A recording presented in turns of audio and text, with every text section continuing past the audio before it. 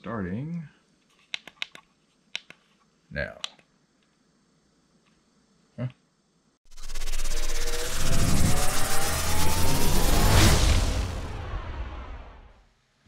Hey, what's happening, guys? Mike Moo here.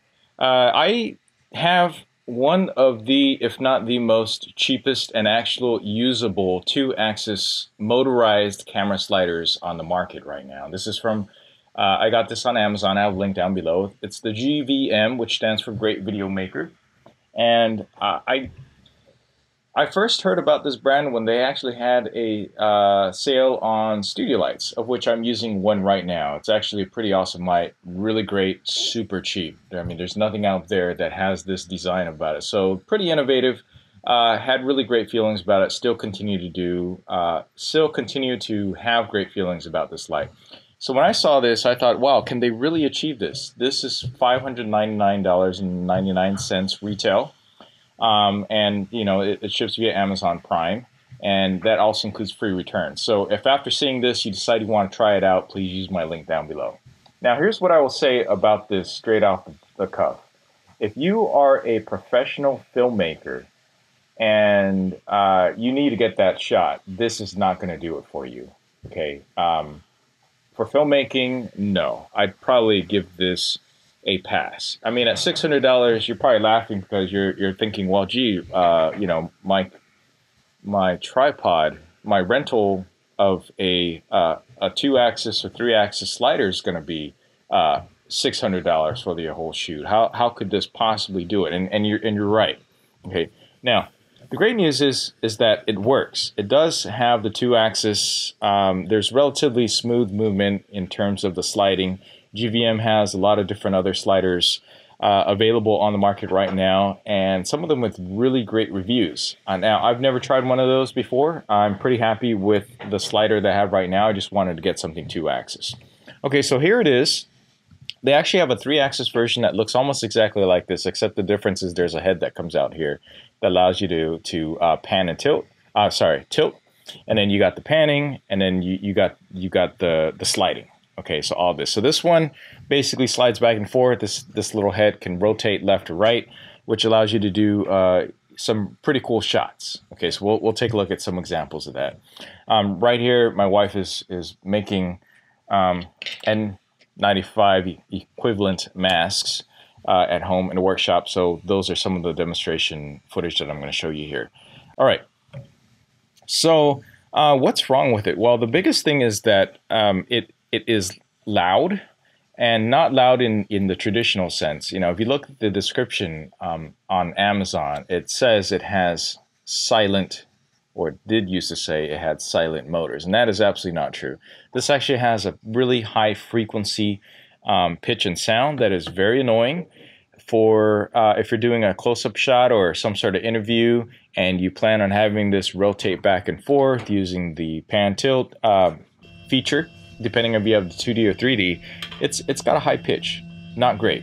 Okay, so you can rule that out. That's just not going to work unless you're going to record the audio separately, or you're just shooting B-roll and you don't care for the original audio, because it's just going to pick it up. High frequency, horrible sound. Okay, both motors, we're talking about both the sliding motors and the rotation motors, high pitch. Now, GVM on their webpage where I purchased it have actually updated it since I've started using this, and they said they've received a lot of complaints about the noise. And they suggest using an external microphone. The camera on built will pick up slight noise. That's not true. This version that I have right here, which I presume is the exact same version that's listed right here, and actually, I have this. Every single one of these have a qualified certificate. So potentially, I have an older unit. This one has a QA of July 2019 QA pass. I guess that's relatively recent. It's still loud.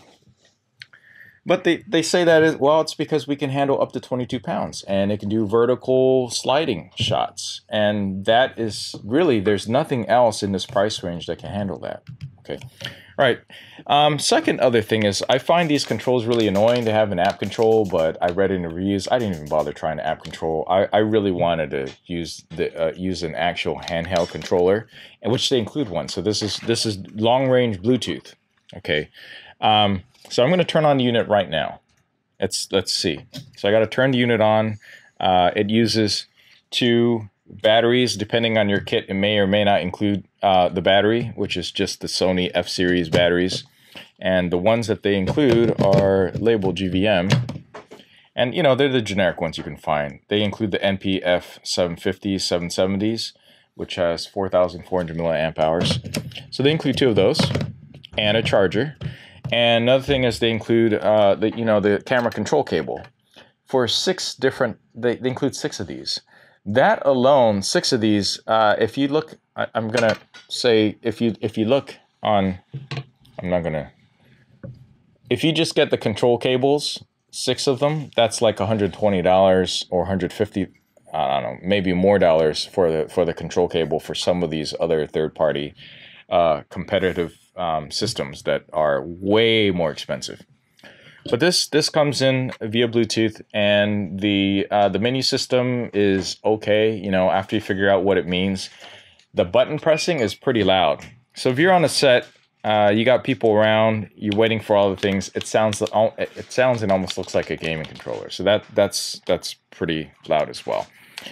Ergonomics wise, it's okay. My big problem with this is that it freezes every once in a while. So I think on average, I've done like 2 or 3 different slides. Usually by the 4th one, I get a freeze, and then I got to shut down the system, restart it again. Luckily, the first couple of times I did it, I thought I had to keep repairing with the Bluetooth, but not lately. So I don't know what's going on there. And I don't know if there's going to be any firmware updates or if this is even updatable. I don't see any port in here for you to update the firmware to improve on that. So that part is, it's iffy. That's why I said this is not good for anywhere close to anything professional, or if you have a multi-person shoot, people are waiting for you to complete the shoot. You don't want to be that guy fussing around just cursing at the equipment. Okay, rent that expensive gear. Okay, so I'm going to demonstrate the manual mode here at 100% speed. Oop. And I have this facing the opposite direction, so you can't actually configure which direction it is, but basically I should be on this side pressing the buttons here. So this is 50% speed, and you can kind of hear it, right? It doesn't sound too bad, but then you add that sound and this frequency. So this first sound right here, you're hearing that? That's a sliding, and then you add this sound, rotation. Okay, decibel wise, it's not bad, but the problem is it's a high annoying frequency that I think anybody who's younger than 50 is going to hear, and it's definitely going to show up on the video. Okay, so where I can see where this is not bad is you have SM7Bs, you're doing a podcasting thing, you have this far enough away, and everybody's got their headphones on, so they're not going to hear this sound, they're going to hear themselves. That might be okay. And then you can go ahead and set this up for a loop. Okay, so that was 50% speed. I'm going to speed this up a bit to the full on speed. And the whole slider length is 31, 32 inches, by the way. Okay, so I'm going to go ahead and speed it. This is as fast as it'll go. And this movement is pretty smooth. Okay. Now, where I have another problem is with the second axis, which is this rotation thing. See me rotating here? That's not precision at all. Okay, so if you're doing a close-up shot and it's going to have this jerk when it's rotating one direction versus the other direction, just because there's going to be that delay in this movement, this jerkiness. I want to say it's like 1 degree to 2 degrees, and the effect of that is going to be pretty annoying if you're doing a close-up type of product shot, which is what I attempted to do with this. So I thought, hey, this might be great for product shot. Not so great if you have to pan one